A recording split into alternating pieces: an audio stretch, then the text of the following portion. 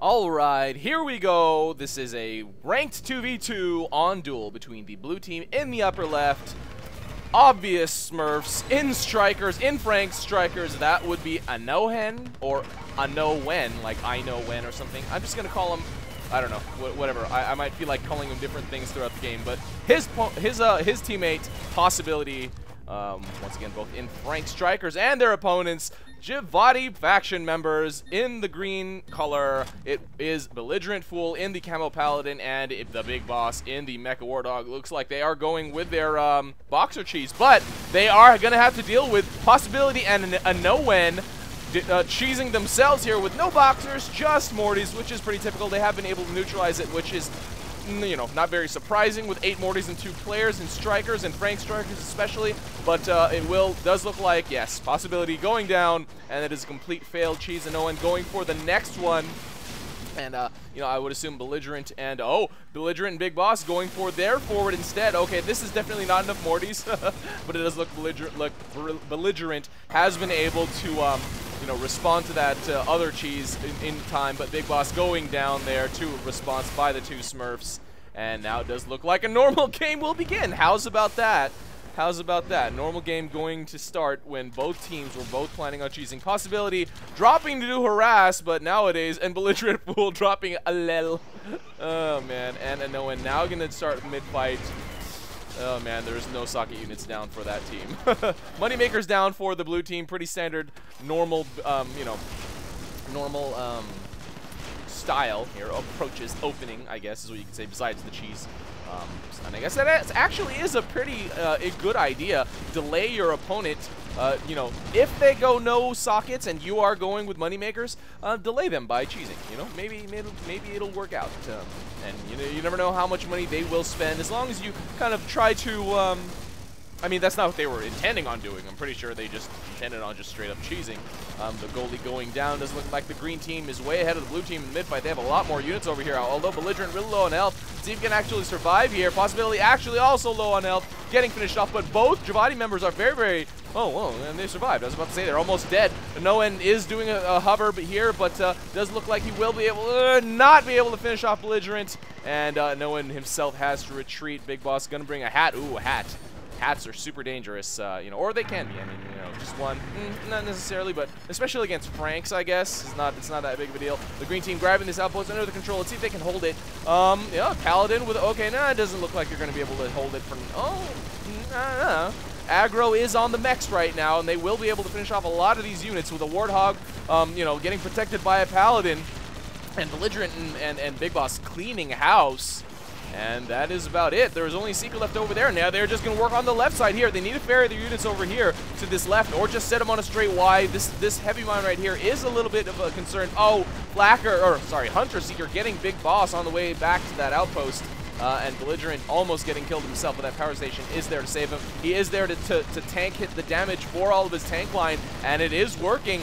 You know, the Gemini are going down, and his Gemini are surviving, and yeah. Now we do have his teammate coming back to the battlefield. Possibility with the jammer down on the field with only, actually no artillery down for the green team, so it's not really that productive. Oh, and Big Boss landing with 2 Gemini back here with this artillery. He will, to kill the artillery, will be able to survive there. And the 2 non-Smurf players, who I'm pretty sure Smurf all the damn time themselves, and have probably Smurfed with at the very least Possibility. I'm just guessing here. I'm just guessing. You know, let's see if they deny it. I don't think they will, but yeah, they are actually winning this mid-fight. The mid-fight's over, actually. They are now approaching the forward. The Paladin tanking for the Warthog. The Warthog going down, though, to that hat, the Big Boss. So it does. Oh, no, Belligerent going back to an outpost that doesn't belong to him, and getting focused by the 2 strikers, the 2 Frank strikers. And now let's see if they can actually, you know, take advantage of the absence of these 2 mechs here on the field. Big Boss will come back to the battlefield first, but they have lost a jammer and a couple more units. It looks like a patcher and a tank as well. But now Big Boss is back to the mid-fight.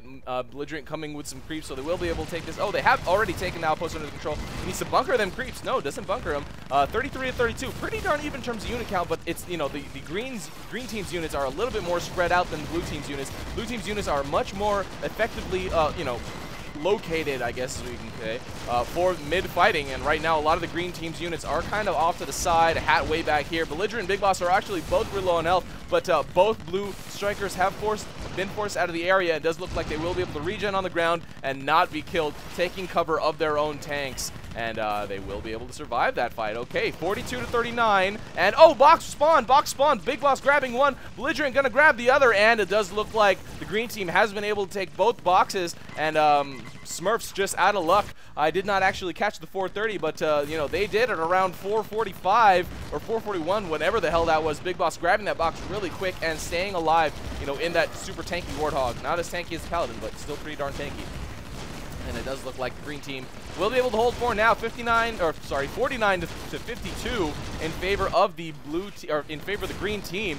Blue team with a lot more artillery out. Actually, significantly more, because the green team doesn't look like they have any artillery out, but they do have jammers and Sonias out on the field to combat against the artillery. So they are going more with a tank-oriented play. Keep the tanks alive with healing units and you know, and artillery jammers.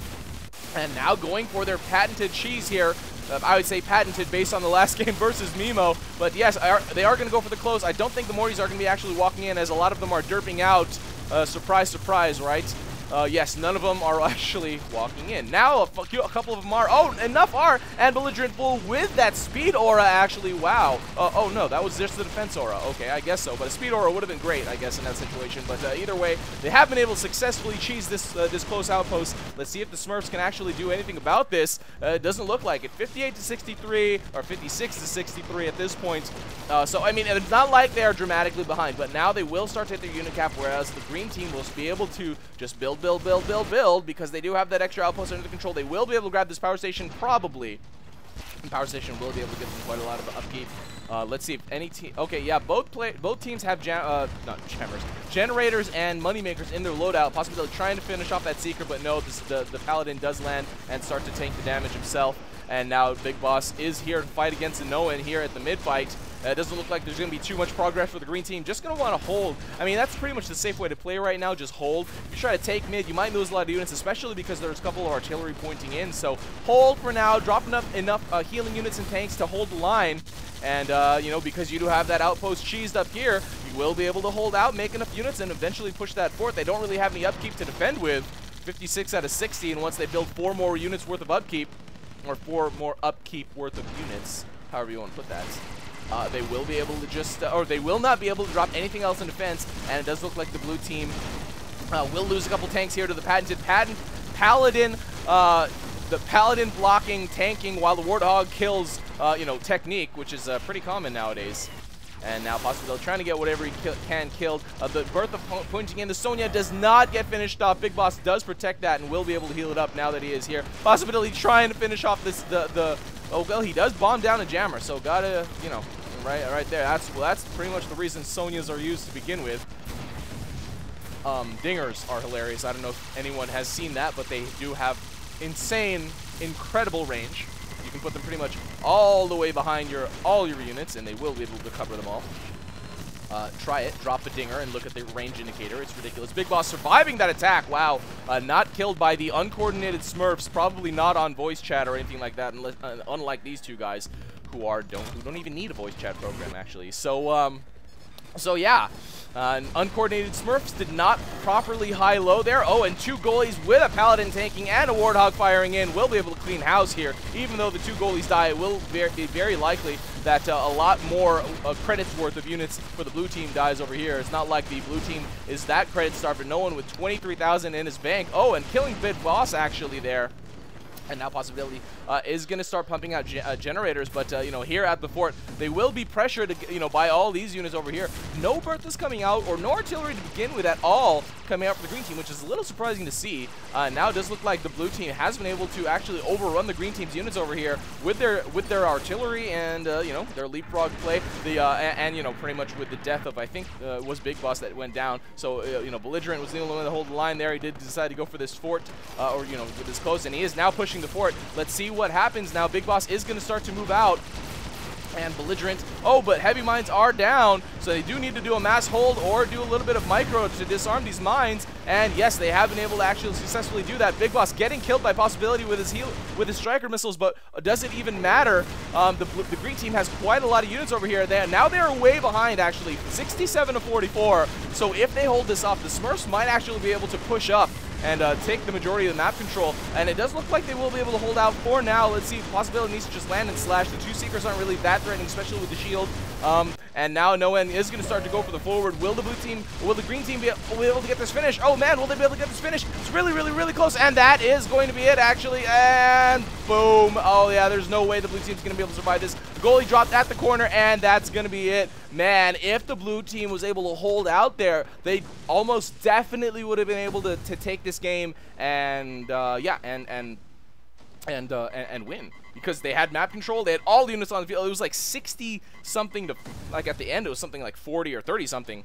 But yeah, I mean, there was definitely enough units. Great decision to push there by I think that was Belligerent that initially sent that push out, but I couldn't really tell. I don't really remember exactly. But yeah, and even this, and the blue team even outscoring the green team. But you know, that just goes to show that you know, good timing, good decision making. Not necessarily decision making, but you know, taking advantage of timing. That's probably the biggest lesson to learn here, I guess. Is just one of the reasons they were able to take the game in that last game on Nesthorn against Mimo. Was just taking advantage of you know, undefended posts. You know, pushing at the right time, pushing in at the right times, and you know, taking that close. Did realize that it was unguarded after winning the majority of the mid fight and pushing out at the right time before they were able to get anything defended out. You know, right after the generators came out, so it was probably a little bit late. But at that time, before the generators came out, they might not have had enough upkeep or units to actually get that finish.